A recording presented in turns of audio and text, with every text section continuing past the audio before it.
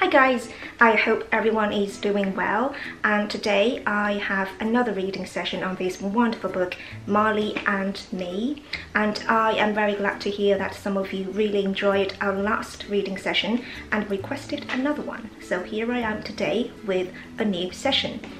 You know the drill. I am going to read to you an excerpt from this book, and we are going to discuss vocabulary, grammar, and practice our pronunciation a little bit. Alright, without further ado, let's begin. 那么在上一期精读视频当中，我们就是读到了年老的 Marley 遇到了一次非常严重的身体状况，并且被去急救。他的爸爸 John Grogan 就伴随 Marley 度过了这一个艰难的时光，并且感悟到人生还有生命是多么的短暂和脆弱。那么今天要分享的这一段其实是来自就是Marley 去世之后，作者一家呢把 Marley 埋葬在他们家的山脚下两个非常大的这个樱桃树中间，所以呢这一章就叫做 Beneath the Cherry Trees， 在樱桃树下。那么由于作者 John Grogan 他本身是一个报纸的专栏作家，所以呢在那个时候 Marley 去世之后呢，他就想说我要给自己的亲爱的这个狗宝宝写一个所谓的 farewell column， 一个道别的专栏。今天要读的这一段就摘自这个专栏当中的一些文字，我们来听一下。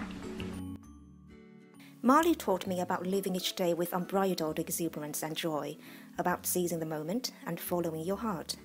He taught me to appreciate the simple things, a walk in the woods, a fresh snowfall, a nap in the shaft of winter sunlight.And as he grew old and achy, he taught me about optimism in the face of adversity.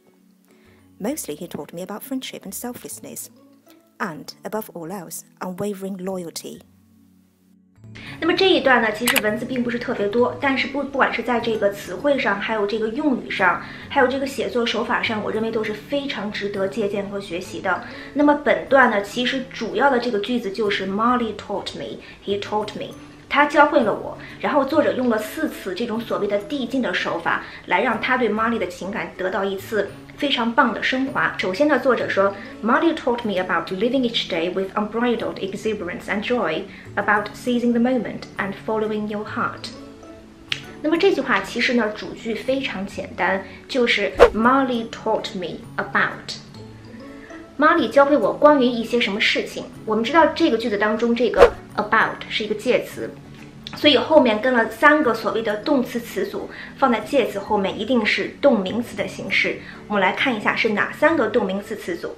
第一个是 living each day with unbridled exuberance and joy, about seizing the moment and following your heart。那么在这3个词组当中，第一个词组我认为非常值得学习 living each day with unbridled exuberance and joy。 那么这个词组主要的这个句式就是 live each day with， 也就是用什么样的一个方式去度过每一天 unbridled exuberance。 unbridled exuberance 看起来这2个单词很难，但其实呢并不是特别的难去记忆啊。我们先把这个过去分词来看一下，知道这个所谓的构词法了，对不对？就是它其实是一个过去分词，我们只要把这些所谓的前缀还有这个 ed 去掉，把这个单词打成原形，那么这个单词其实就是 bridle。 那么这个单词本身的作为名词呢，翻译成就是数码的这个缰绳或者是马鞍。那么翻译成这个动词的话，其实就是给马装上马鞍，或者是给一个事情、给一个人进行所谓的束缚。这个 bridle 前面加了一个前缀 unbridle， 意思就是不给装马鞍，也就是不给某一个事情或人进行束缚。我们再把这个词引申加了 ed 之后呢，就变成了一个形容词 unbridled， 不给一个事情装马鞍，也就是不给一个事情去有拘束，也就是无拘无束的，或者翻译成放肆的。这个单词呢有2个近义词，一个是 uncontrolled， 还有一个就是 unrestricted。 unbridled exuberance 发音要注意，这个地方就是 exuberance，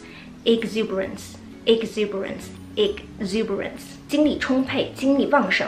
unbridled exuberance 意思就是无拘无束、不受约束的这种所谓的旺盛精力。那么我们再回看刚才这句话 Marley taught me about living each day with unbridled exuberance and joy。Marley 教会我就是用这种所谓的不受约束的旺盛的精力，还有这种欢乐去度过每一天。然后作者继续说 ，About seizing the moment and following your heart。他也教会我关于就是抓住此时此刻，并且跟随自己的内心。接下来作者继续写道 ，He taught me to appreciate the simple things。那么他教会我去欣赏一些非常非常简单小的事情。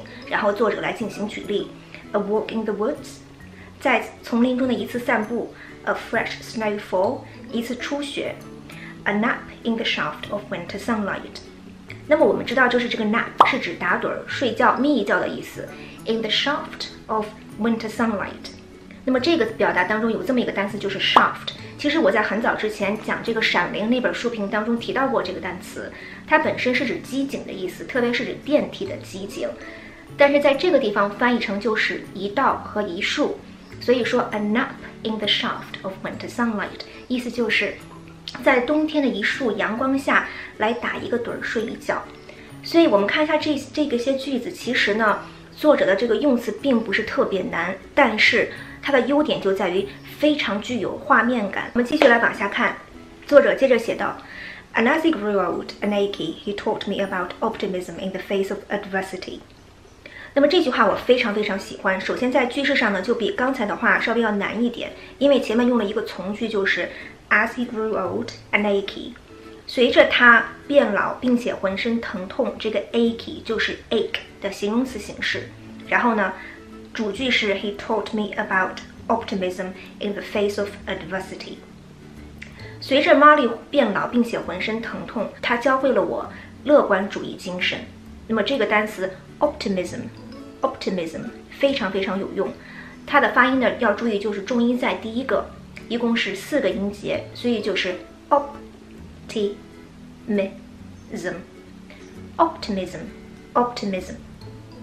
He taught me about optimism in the face of adversity。 In the face of adversity 是一个介词词组，在这个主句当中做了一个状语，翻译成这个汉语就是在面对逆境和困难的时候。那么在这个词组当中呢，有一个特别好的单词就是 adversity， 逆境和困难是一个名词。那么注意，就是这个单词的重音在第2个，所以我们来发音的时候呢，要注意就是 adversity。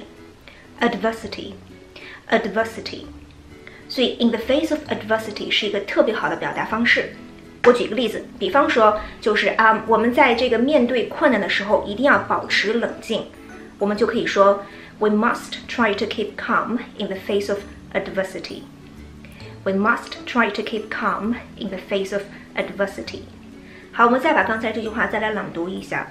And as he grew old and achy, he taught me about optimism in the face of adversity。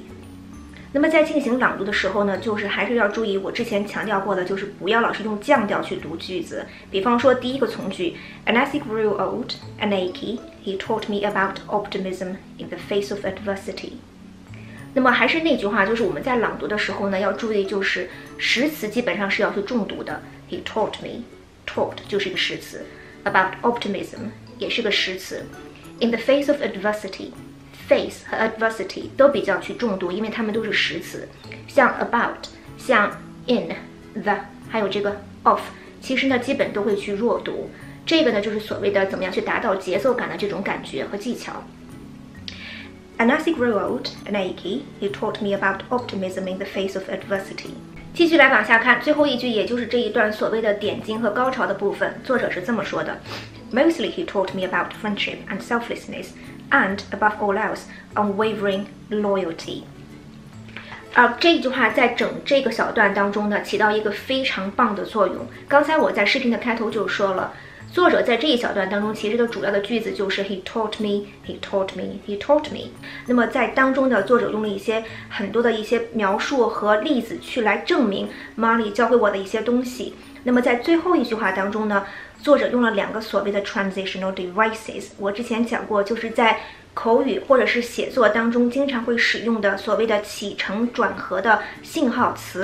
比方说第一个 mostly 就是表示说主要是 He taught me about friendship and selflessness， 主要是他教会我就是关于友谊还有无私。然后这个时候的作者又把所谓的感情和写作推到最后一个最高的高度，他说 And above all else， 最重要的是 unwavering loyalty。 好，我们来看最后这一句话当中这个词组 unwavering loyalty。 如果你仔细看这个词组的这个构成的话，其实跟刚才那个 unbridled exuberance 其实形式是一模一样的，都是动词变成分词来修饰名词这么一个方式，在写作当中大量出现。只不过这个地方 unwavering 是一个现在分词， unbridled 是一个过去分词。刚才我们已经知道构词法了，要想学会这个单词呢，我们就把所谓的一些不必要的东西都拆开，什么前缀啊，什么 ing 啊，就看到这个单词的原型就是 waver。那么这个单词呢本身是动词，翻译成摇曳、摇摆的意思。比方说影子在摇摆，比方说叶子在摇曳，我们都可以用 waver 这个单词。好，这个单词前面加了前缀，很简单 unwaver， 意思就是不摇摆、不摇曳，也就是不动摇、稳定、牢固的意思。好，我们再把这个单词后面加 ing unwavering， 意思就是不动摇的、不摇摆的、稳固的、牢靠的、坚定不移的，这个单词就出来了。其实这样去学的话，单词很容易去记，所以 unwavering loyalty 翻译成汉语就是坚定不移的忠心。我们再回看刚才这个所谓的点睛的这么一个句子 ，Mostly he taught me about friendship and selflessness。主要是他教会了我关于友谊还有无私。And above all else， 最重要的是 unwavering loyalty， 坚定不移的忠心。好了，这个就是我对这一小段的讲解。可以看出这个段落虽然短小，但是值得我们学习的地方特别多。在视频最后跟大家总结一下，第一点，我认为特别值得我们学习的地方就是分词来修饰名词的这么一个形式，也就是动词不管变成现在分词还是过去分词，在写作当中会大量的去用于去修饰名词这么一种手法。在本段当中出现过2次，我们都知道这个 unbridled 还有这个 unwavering， 它都是从一个动词变过来的。那么第二点值得我们借鉴的地方就是所谓的一种写作手法。刚才我说了，作者用了一个特别简单的句式，就是 he taught me, he taught me, he taught me， 用这么一个句式来进行排比，然后呢，根据这种所谓的情感的重要性，作者来进行依次的列举，直到最后作者用了2个标志性的所谓的 transitional devices， 把他的这个感情推到更高的境界。那么第3点值得我们学习的地方就是在这一小段当中，作者虽然用了一些所谓的大词和难词，像 exuberance， 像 unbridled， 像 unwavering， 但是呢，它的成功之处就在于作者给我们读者提供了大量的例子去证明他的观点。不要以为你在写作当中用了一些大词和难词就可以得高分，那只是一个小小的这个衡量方面。一个好的写作，首先你要让你的观点和思绪很顺畅，很有逻辑性的展开。其次就是为了证明好你的观点，你要给读者提供足够的 supporting details， 也就是例句去来证明你的这个观点。那么我们可以看到，在这一小段当中 John Brogan 就非常好的做到这一点。